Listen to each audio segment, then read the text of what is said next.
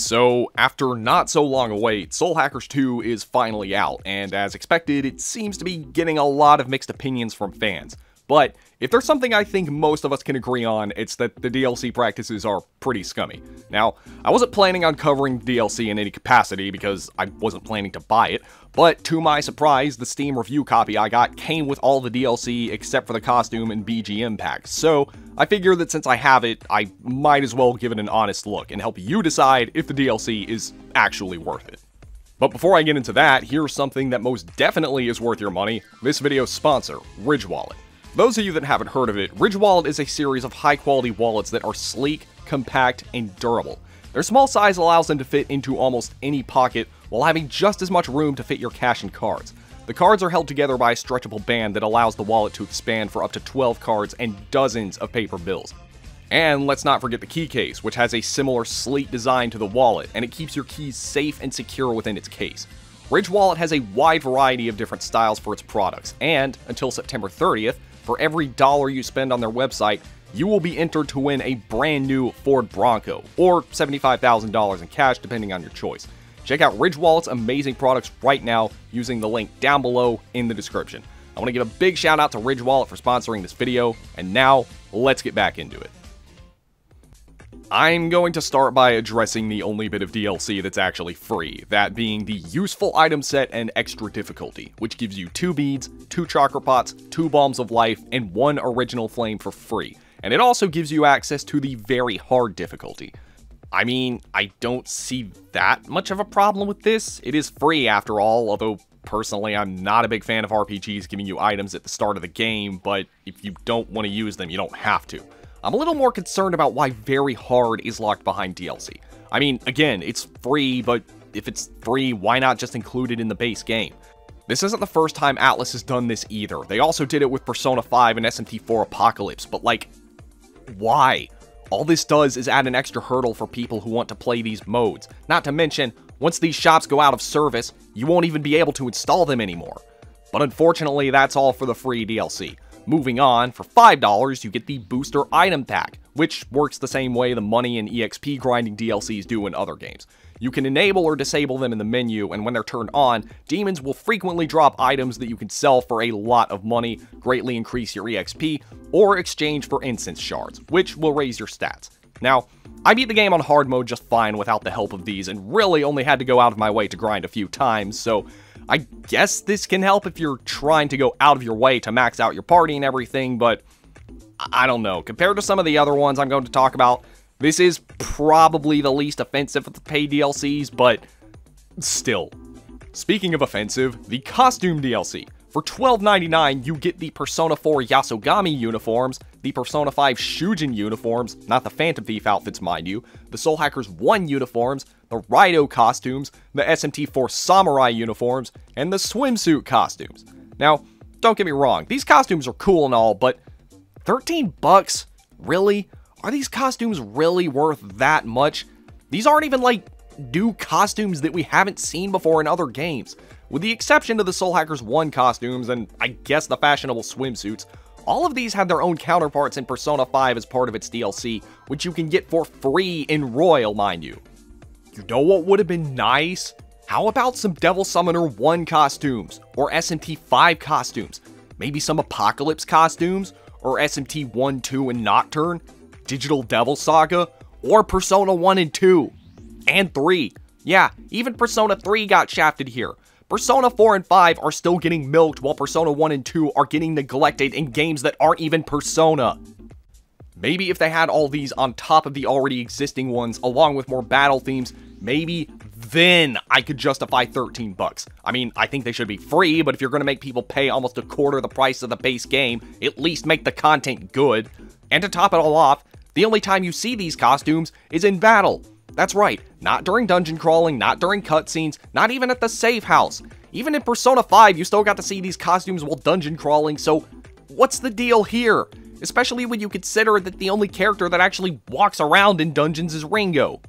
Up next is the Demon DLC, which once again is $13, and for this price you get Tzimital, Anahita, Armighty, Zhao Gongen, Mara, Masakato, Satan, and Amissa. So yeah, 8 demons for $13, roughly $1.62 per demon. I mean, again, just what is so special about these demons that they need to be locked behind a paywall? At least with the costumes, it's pretty much just fan service. Here, none of these are new demons. These are all very iconic demons in the series, and here it feels less about fan service and more about just content being stripped from the game. Oh, and to make matters worse, once they've been installed, these demons will still show up in your compendium and can be purchased from there for free the first time. And you don't even need to meet the level requirements. If you want, you can have instant access to some very powerful demons early in the game. You could just go to the Cirque de Gomadin and summon Satan for free as soon as it opens up. Now, again, you don't have to do this, but one thing that does kind of bother me is that if you use the Fusion search function and set it to include demons in your compendium, Fusion recipes containing these demons will still show up in your results, which is not only annoying, but it may actually be tempting to use it as Fusion material if you're very OCD about Fusion like I am. And again, only 8 demons, most of which we've already seen in 3D. There are still a bunch of demons from other games we haven't yet seen in 3D. Like, how about Krishna, or Maitreya, Tenkai, Rahab, Merkaba, Dagda, Cyclops, Terminator, Wild Hunt, Saladin, and I could go on. And last but not least, there's the one I'm sure everyone is most curious and also the most angry about. The Lost Number bonus story arc, which costs $10. I won't go into details about the story itself because that would be spoilers, but this DLC takes you through a series of story-driven side quests involving a new summoner named Nana. These quests become available to you as you progress through the game, and it starts with you doing what are little more than side quests, but later on, when you meet Nana, she'll start becoming more involved, and will eventually start accompanying you during some of the quests. When she does this, you can't control her, but she will assist you in battle, which is actually kinda cool. Although you're not really gonna be using her much because, well, pretty much these side quests just have you backtracking to dungeons to fight a new boss, so outside of those boss battles, you're not going to be using her much, if at all. Although, once you get to the second to last quest in this DLC, you'll unlock a new dungeon, which is just as bland and uninteresting as all the other dungeons in the game, but it does have some of its own optional side quests in it. The story isn't really anything special. I mean, conceptually it's a cool idea, but it's sadly marred by awkward pacing and poor character development. This game wants you to see Nana as this super cool and important character with her quirky personality and witty lines in combat, but she just doesn't get enough screen time for that. The cutscenes where she quote-unquote bonds with the main cast are very short, and if you wait till after a certain point in the main story to do one of her quests, some of these cutscenes you won't even see. Oh, and remember what I said earlier about the grinding DLC not really being necessary? Well, this is the one exception because there is a massive difficulty spike for the final boss of this arc. I won't show any footage because, again, that would be spoilers, but let's just say that the game suggests you be at level 63 for this quest. That is a load of Cerberus crap. You need to grind as much as the game will let you because this boss will be doing well over 1,000 damage with most attacks. And I assume Atlas made it this way so that you'd feel more inclined to buy the grinding DLC. I'll at least give them some credit for making this side story be its own thing and have the main story still feel mostly complete without it, but this is basically just an Atlas re-released new waifu sold as DLC, which, now that I think about it, I'm not actually sure if this is better or worse. I mean, I'd rather the extra content just be DLC than wait a year or two only for them to release Soul Hackers 2 Lemon Lime Edition, which costs $60 and includes all this. But then again, at least characters like Kasumi and Marie were handled better, and their new content was better too. Oh, and I almost forgot to mention the other DLC, the Mary costume for Ringo, the Phantom Thief costumes, and Iho. These are not included in any of the DLC bundles. I mean, Iho is the game's main character Frost, like Raiho and Demon Iho, and the only way you can get her is by getting the digital premium edition for $90.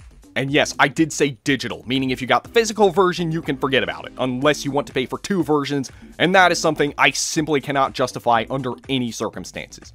So, do I think the DLC for Soul Hackers 2 is worth it? Well, I think the answer should be obvious if you watch the video, but the answer is no.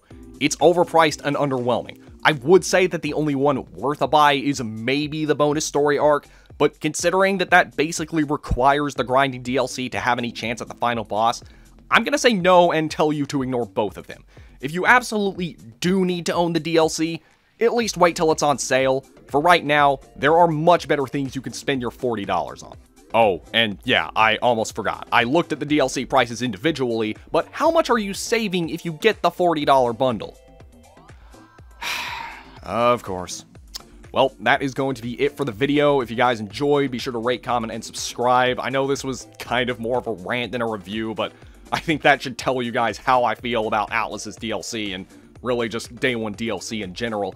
But if you enjoyed this video, be sure to check out my other links in the description. Consider leaving a Ko-Fi donation for just $3. And till the next video, I will see you all later.